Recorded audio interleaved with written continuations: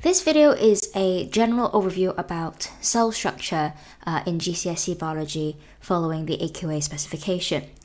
So the aim for this video is to give you a general idea about what are the two different types of cells, and also and looking at bacterial cells, animal cells, and plant cell structure, and also think about how we use microscopes to observe cells. So first of all, let's think about what cells are. So cells are the basic unit of life. It makes up all living beings. And when we're looking at the two major types of cells, we can classify them based on if they have a nucleus or not. So on the left-hand side, we'll first of all think about the cells that don't have a nucleus. Now, cells that don't have a nucleus are called prokaryotes. Sometimes we also call them prokaryotic cells. So here we're going to look at the general structure of a prokaryotic cell. Obviously, different types of prokaryotic cell would have a slightly different structure, but here it kind of gives you a general idea about what most of them would have. So let's start off with the organelles that are found in most basic cells. So here we would have the cytoplasm, which is made up the whole general jelly-like substance inside the cell. And the cytoplasm is where chemical reactions take place. Next, we can have the cell membrane, which is the inner part here. And the cell membrane is actually very, very thin, that it is usually pushed against the cell wall, which is on the outside of that. So this is the cell membrane.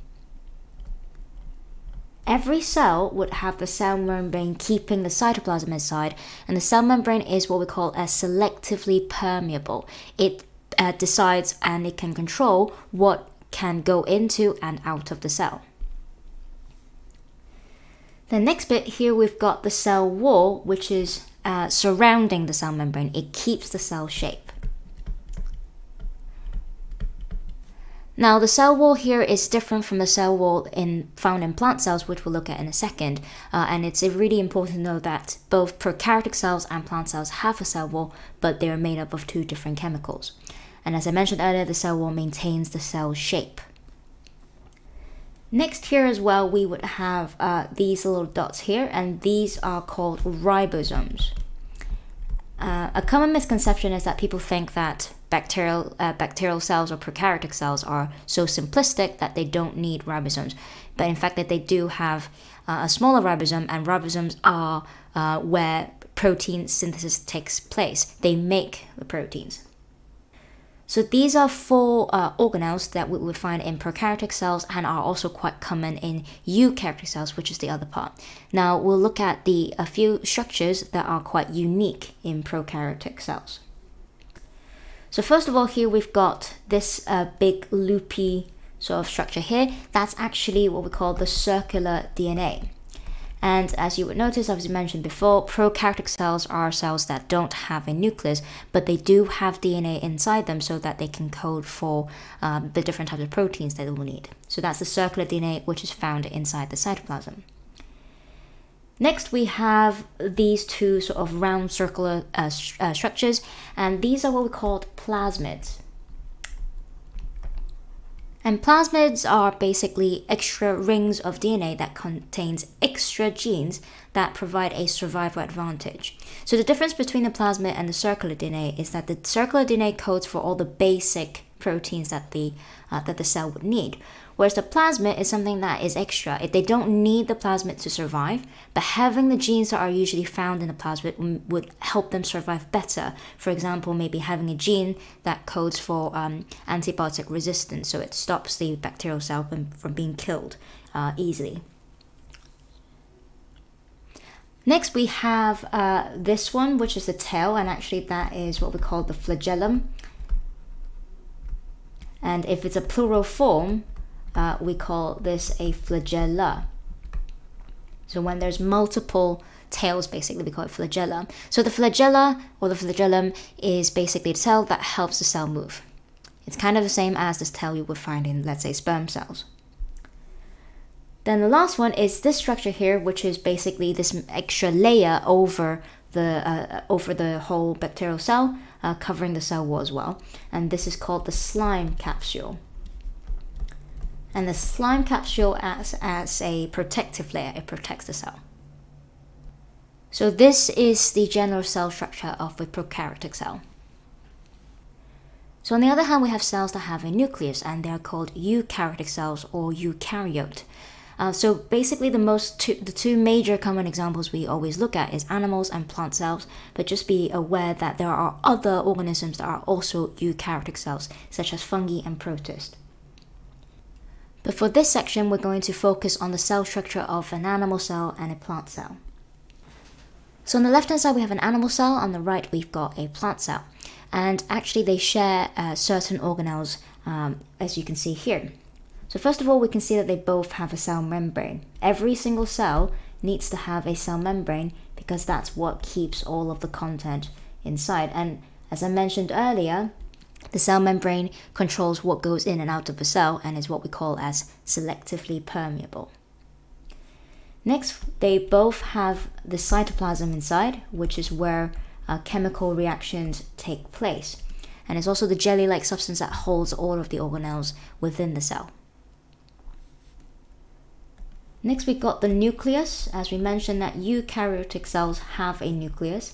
So obviously, both the animal plant cells would have a nucleus, and which is this major big structure that is found in both of those cells. Moving on, we have this little structure here, which is called the ribosome, as we can see in the diagram showing the prokaryotic cell. So eukaryotic cells have a slightly bigger version of the ribosomes, but they still do the same function, which is that they do protein synthesis. They make the proteins. And then the final one that they both share is this structure here, which is called the mitochondria. If we're looking at one single one, then it's called mitochondrion. If it's plural, then we say it as mitochondria. So the mitochondria is a very, very important organelle that is found in eukaryotic cells, and mitochondria is the site for aerobic respiration. Make sure that when you're writing the function for mitochondria, make sure you mention the word aerobic, because aerobic is where respiration is taking place with the oxygen to break down the glucose completely, whereas anaerobic respiration actually happens elsewhere in the cell. So mitochondria is the site of aerobic respiration to release energy for the cell to use. So these 5 organelles are what is found as common organelles in animals and plant cells.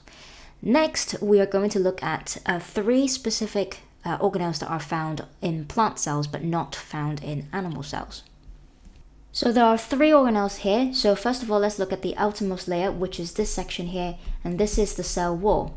And actually the cell wall is made up of a chemical called cellulose, and that's what makes it different from the cell wall found in bacterial cells. So this is a chemical called cellulose, but they've got the same function. The cellulose cell wall maintains the shape of the plant cell. Next, we've got this sort of structure in the middle, and actually it's not hollow. It's got lots of different fluid. It's what we call the large permanent vacuole. And the large permanent vacuole contains the cell sap. It contains lots of water and mineral ions inside the plant, and also kind of has a role in maintaining the shape of the plant.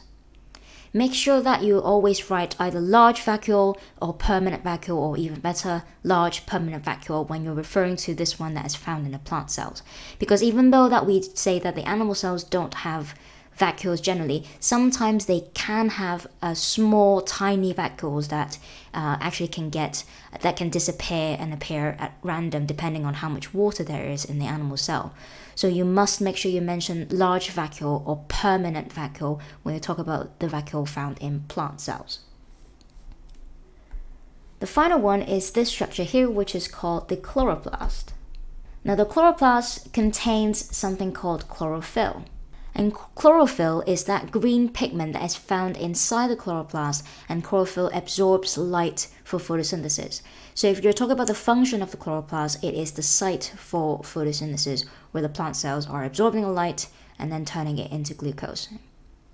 Be careful not to mix up chloroplast and chlorophyll, because chloroplast is the organelle, the structure inside the cell, whereas chlorophyll is a particular green pigment, it's a protein. And it's smaller and it's contained within the chloroplast. So here you can see these are the two examples of eukaryotic cells, animals and plant cells, and their cell structure. Now the question is, how did scientists actually find out the cell structure in prokaryotic cells and eukaryotic cells? And the answer to that is actually using a particular equipment called microscopes. And we've got two types of microscopes, light and electron microscope. So as the name implies, light microscopes use light to help us see the organelles. And they are the microscopes that you would normally use in school to observe any cells or tissues that you've got. Electron microscope, obviously, as the name implies, it uses electron, and actually there's two types of electron microscopes if you're interested in knowing more, which is the scanning and transmission electron microscopes. But they are a lot stronger than light microscope in two particular ways. The electron microscope has a higher magnification, meaning that it's able to see small things in a much bigger scale, because normally cells are so small that we can't see with the naked eye. The second thing is that electron microscopes also have a higher resolution, meaning it's got a better ability in separating two dots that are very, very close together. It just generally means, in non-technical term, it means that it gives us a clearer and sharper image. In exam questions, the only type of question they ask basically is, what is the benefit of using electron microscopes over light microscopes, in which you always say higher magnification and higher resolution. Avoid saying things like clearer image or more zoomed in, which are phrases that are not accepted in the exam mark schemes. The final thing is, when it comes to cells, we actually got lots and lots of different types of cells. And the body is made up of lots of different organs, which are then made up of tissues, which are then finally made up of cells. So every single cell are specialized to do a very specific function. The process of cells becoming specialized is what we call differentiation. Right, differentiation. And you will learn more about differentiation in the next chapter. But once the cells become differentiated, we call them specialized cells. So specialized cells are cells with specific adaptations which allow them to do specific functions. Notice the use of the word adaptations here, which is actually a technical term. So adaptations mean specific features that they would have, or characteristics or structure. So there's quite a few different specialized cells that you do need to know. So the sperm cell is quite a common one. Hair cells is another popular one as well. Red blood cells, which you'll come across again in chapter 4 in terms of the bloodstream and the different components in the blood. So there's quite a few of them. Make sure that you do learn these ones as you do your actual revision. So just to summarize what you need to know about the cell structure, so there are cells are the basic unit of life, and there are mainly two types: prokaryotic cells, which don't have a nucleus, and eukaryotic cells, which do have a nucleus. And eukaryotic cells are two types: animals and plant cells, which you need to know in a bit more detail. And the different cell types would have different combinations of organelles, which is the term for cell component. And there are some unique ones in each of them, so make sure you know what the cell structure is and also what are the functions of each of these organelles. Then finally, we talked about microscopes, where the two types, light and electron microscopes, which are used to observe cells. And electron microscopes are in some sense stronger than light microscopes because of having higher magnification and resolution power. And specialized cells, which are cells with that have specific adaptations for very specific functions. And please make sure that while you are revising for this one, do study the different examples of specialized cells. And this is everything you need to know about cell structure.